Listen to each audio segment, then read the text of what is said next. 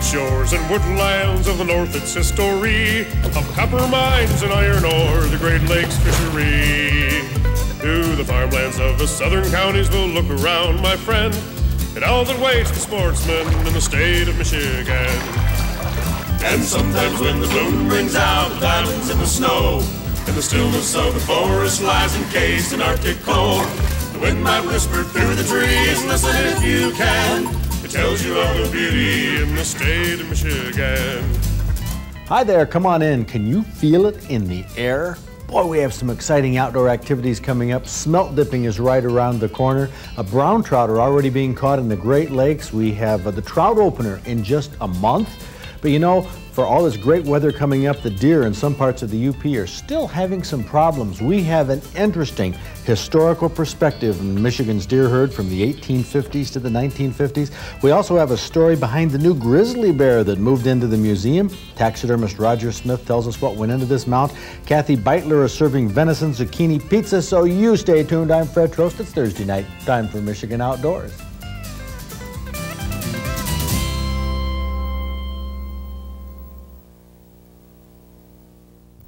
In the 1950s, the Michigan Department of Conservation published this booklet to distribute to the public to explain the history of deer management in Michigan. It's an excellent overview. Right now, I'd like to turn to the chapter called The Up and Down of Michigan Deer, which starts before the 1850s, a time when Michigan didn't have a lot of deer. As Oz Warbach illustrated, big trees were poor for deer.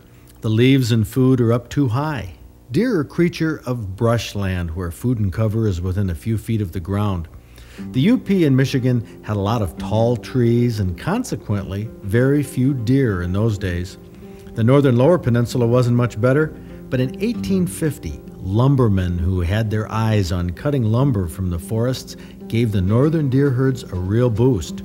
By 1870, they had clear-cut pine and spruce and cedar and hemlock and created many openings in the forests and swamps throughout northern Michigan. And in these openings, brush and young trees sprouted up, and the deer herds began building in these areas where the openings were created. But in the late 1800s, when lumbermen began running short on big pines, they began cutting hardwoods, which left vast open areas where young growth didn't come up right away. To make matters worse, the loggers left the branches and treetops on the ground where they dried out and often caught fire, burning the clearings. After several fires, the brush and small trees wouldn't grow there, and these areas became large grasslands. Deer don't thrive on grass alone. As if a downturn in their food supply wasn't enough to make life difficult for deer, market hunting was prevalent. Market hunters made money selling deer for meat, and they used dogs, traps, snares, guns, whatever worked to take deer, and they did this year-round. The average market hunter could take 10 or 15 deer a day. In 1878, railroad records showed that 70,000 deer carcasses were shipped out of the lower peninsula. That was just on railroads.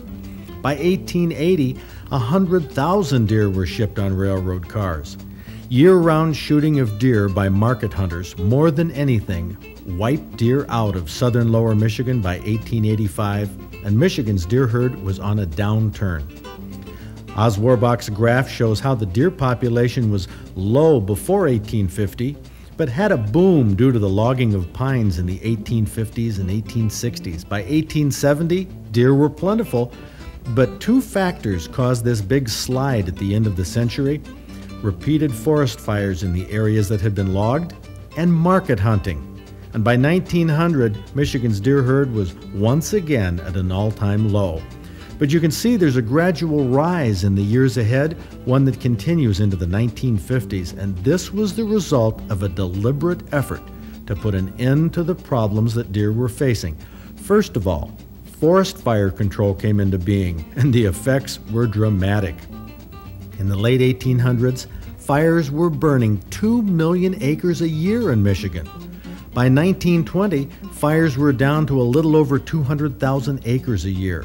That was cut in half by 1930, and cut again by 3/4 in the 1940s. By the 1950s, forest fires consumed only 5,000 acres a year. The result of forest fire control in the early 1900s was that seedlings began growing in the openings, brushlands sprouted up everywhere, and the entire northern part of Michigan was becoming one big deer thicket. During the same era, deer hunting regulations were instituted starting in 1859. The first deer season limited deer hunting from what had been a year-round activity to August 1st through the end of the year. That was a 5-month season. And keep in mind that market hunting was still legal, so deer didn't find much protection from the hunting season. In 1873, the season was shortened, October 1st through the end of the year.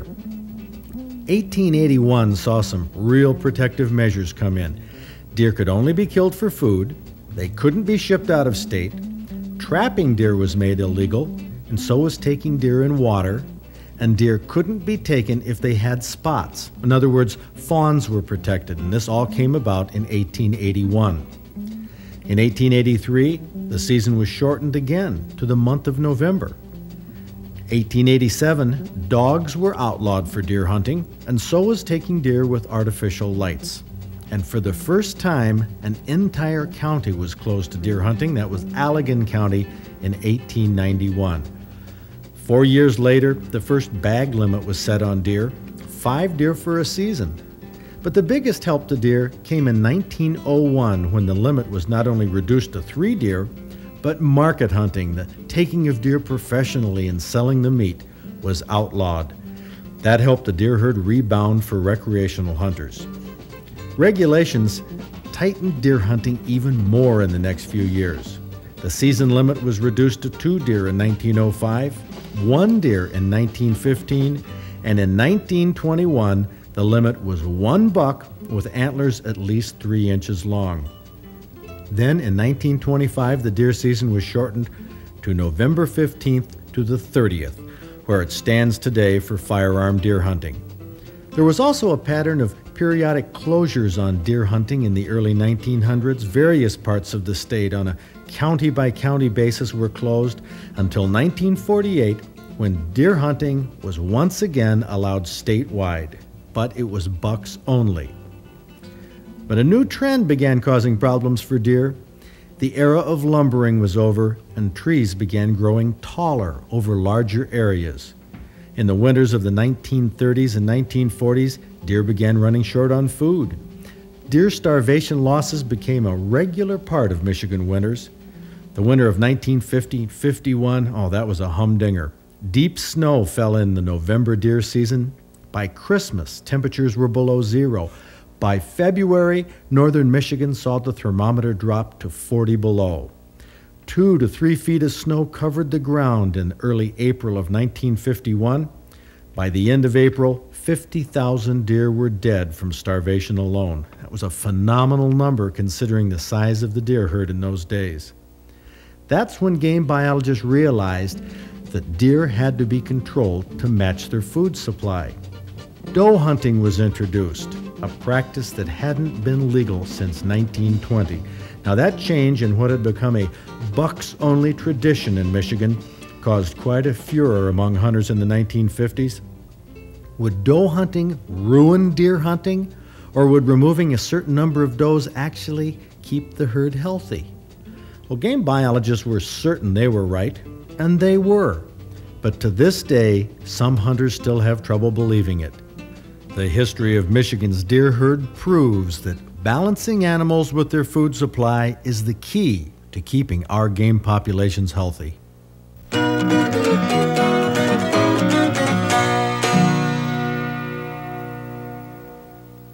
We'll continue our story of the history of Michigan's deer herd, those controversial 1950s, on a future show. But if you'd like to read those chapters that we just covered on this program, get a hold of the February-March issue of the Outdoor Digest magazine. And the hunters who were lucky enough to draw a permit, I've thought that over the years that women have become more involved in turkey hunting. Well, I ran a computer check on this, published it in our April-May issue of the Digest, and I was surprised. It has remained relatively constant since 1985. Between 4 and 5% of the trophy turkey hunters have been women, but it's held right at that over the years. Now, one of those lucky ladies was April Dunlop, whose photo starts off our trophy book. She was only 14 years old when she first went turkey hunting in Benzie County. Using a 16-gauge pump, she got this 20-pound gobbler with a 9-inch beard. April Dunlop's dad is a taxidermist in Lake Ann, so I imagine that trophy is proudly mounted by now.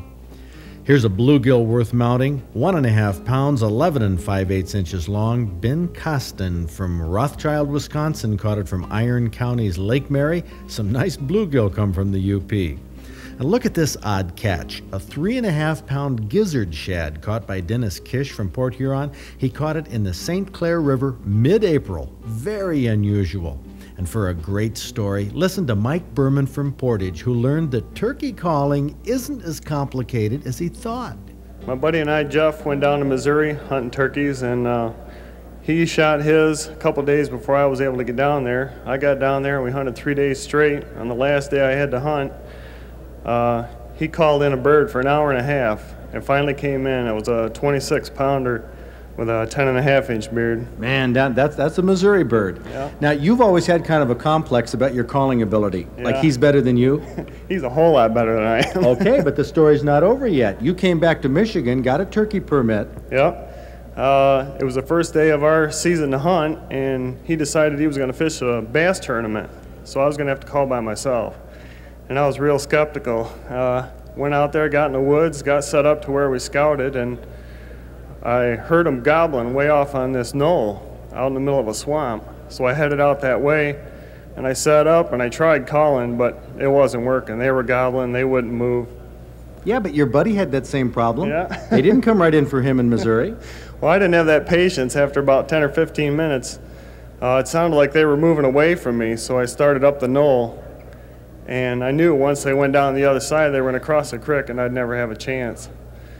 I got just about to the top and given up all hope, and all of a sudden they gobbled, all 3 of them, right there. They were, I could just, see them right in front of me. They were I hot. ducked my head right back down, clicked my safety off, put the gun to my shoulder, and just raised up, and I saw one of them about 5th second before he saw me, and let him have it. He learned he could call turkeys on his own in St. Joseph County. That's a nice trophy book picture of Mike Berman, our Michigan Outdoors Trophy Turkey Hunter of the Week. On Saturday at our Michigan Outdoors Museum in Bath, taxidermist Tim Hayes is going to be mounting several fish, starting with a 26-inch Great Lakes brown trout. Then he'll skin and mount a 20-inch inland brown, and late in the afternoon he's going to do a 20-inch largemouth bass, a chance to see how professional fish taxidermy is done.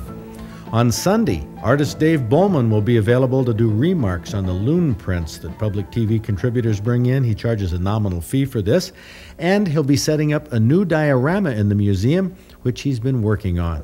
What I'm going to do is I'm going to actually add a base to the painting, and I'm going to have cattails actually coming up 3-dimensional, and then I'm going to have mounted birds coming off of the painting, so it's going to have a 3-dimensional feel to it. Like that mallard right there. Exactly. That is really a nice mount of a... Thanks. That fits right in with its wings set. These 2 paintings actually connect as one unit, and then the mounted mallards will be, a real integral part of the painting. You ought to come up and do this at the museum, and we can follow building it. Yeah, that's true. Be a big attraction. I think people would love to see how you're Real going to combine taxidermy and flat art and... the diorama. It's like a museum piece, really. I mean, literally, this is what's done in museums, where they actually paint the backdrops and that. So I've just taken it a little bit farther, I think, with this way. Dave Bowman will begin setting up his 3-dimensional mural on Sunday afternoon. Our museum hours are 10 to 5.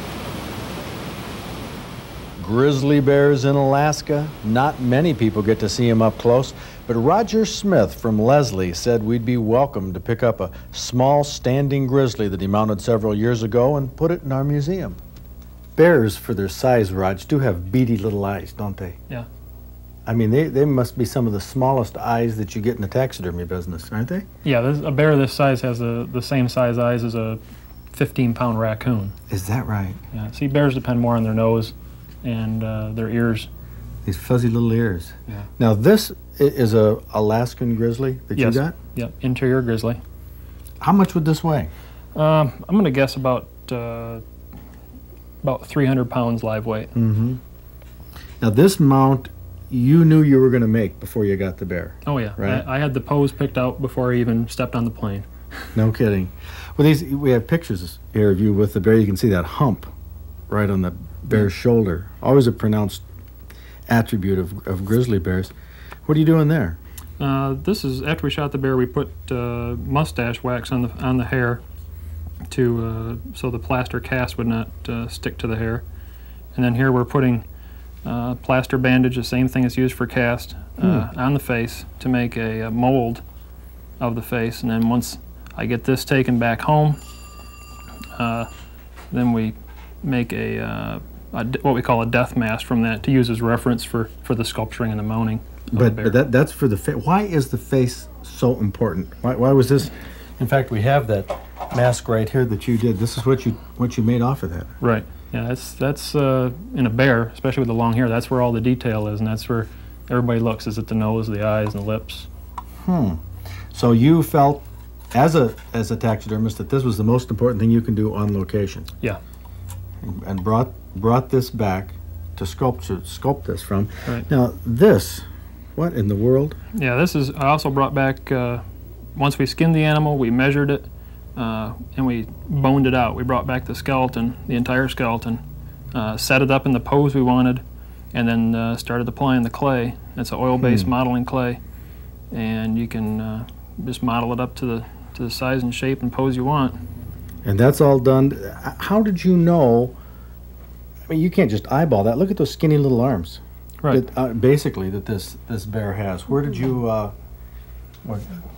Yeah. This sheet shows the all the measurements of certain points. These are all in millimeters. There's a thickness measurement and the width and thickness of each leg. Looks like an architect's drawing of some project. You made these right up there? Yeah. After you skinned the bear or before? After. The face measurements are taken over the skin, and then the rest of the measurements are taken over the meat. Put all that together, came up with this form. But this form, let's see, you have here. Yeah. What is this? This is a plaster. Yeah. This is this death mask and the measurements that we were in the pictures. We refer to them as reference, and this is also as a piece of reference. This isn't from this bear, but it's a cast of a black bear. And that's you actually put the muscle groups in there. Right. But we use this as reference to show what shape that arm would be in.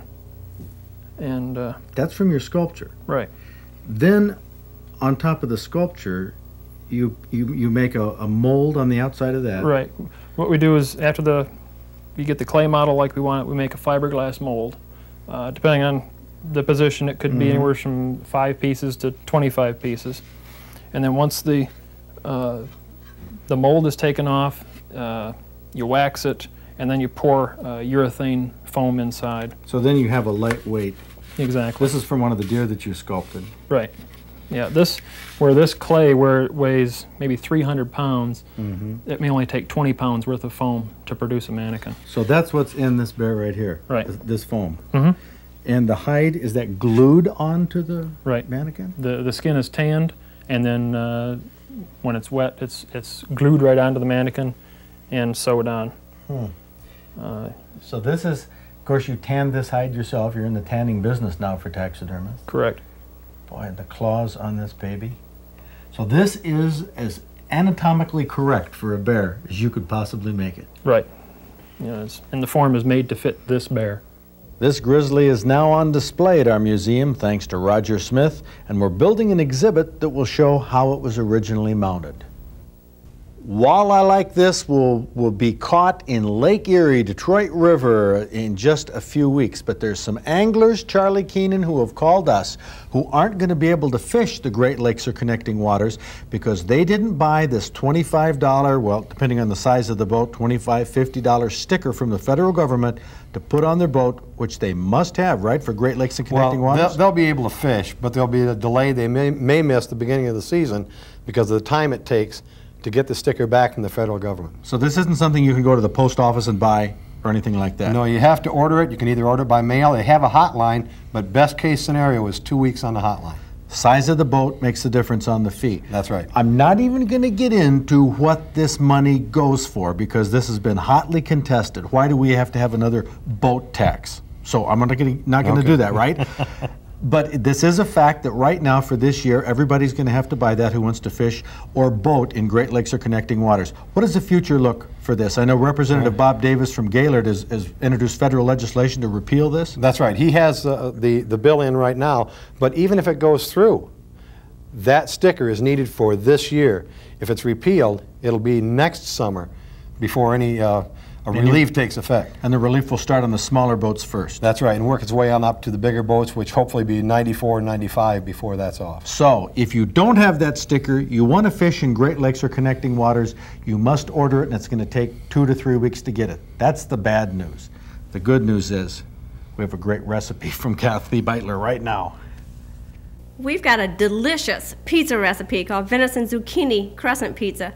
And it's got all your regular pizza ingredients, except the crust is different. Now, when we first started doing this, I thought that this would never, ever make out into a crust to fill all the little cracks. But you keep working it, and it really does. That's just that crescent roll stuff, right, huh? exactly, in the little tube. And then pizza sauce is just straight paste right out of the can, and you just spread that really thin. Tomato paste. Yep, and then your veggies. And you got red peppers, green peppers, onion, and mushroom. You said this was normal, but you're stir-frying the vegetables just first. A little bit first, just to warm them up, yep. And then you got your venison burger.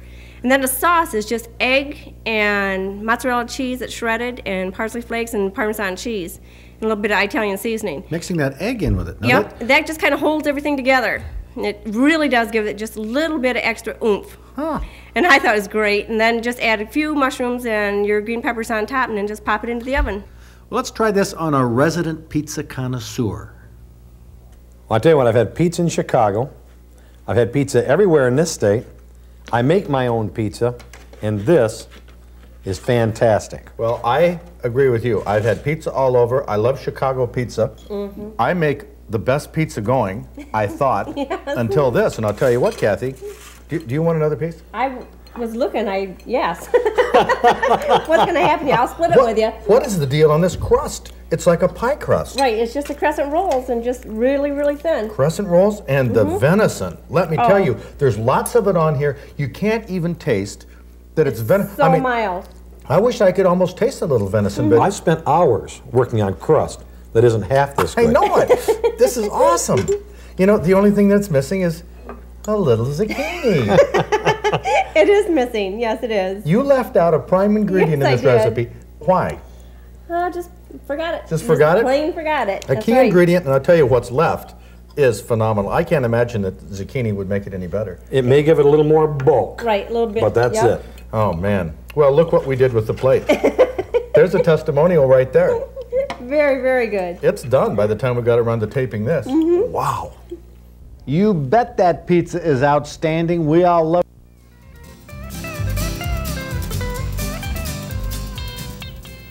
Next week on Michigan Outdoors, we'll show why hunters are so fanatic about spring turkey hunting and what they're doing to prepare for this special season. And a report on the DNR's response to a sportsman's club that offered the DNR money for 2 fish and game projects and were turned down both times. That's next week, right here on Public TV.